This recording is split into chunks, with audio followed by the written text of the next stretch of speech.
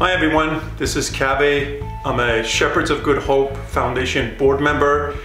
We're going through some unprecedented times, challenging, difficult times. And as challenging and as difficult as it is for us, there are people out there that are facing even more challenges and difficulties. And look to us, look to our support, generosity, and donations to help them get through the finish line. Now, Gary Zed has dropped the gauntlet. He has challenged everyone to make a donation. And in order to do that and support Shepherd of Good Hope and its clients, he has agreed to make a donation of $1,000 a day for the next 25 days.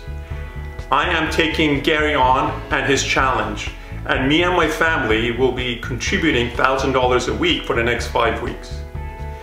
This is tough times. I look to you and your generosity and support to hopefully can join me in this challenge to put a smile on somebody's face. Have a very happy holiday and thank you very much.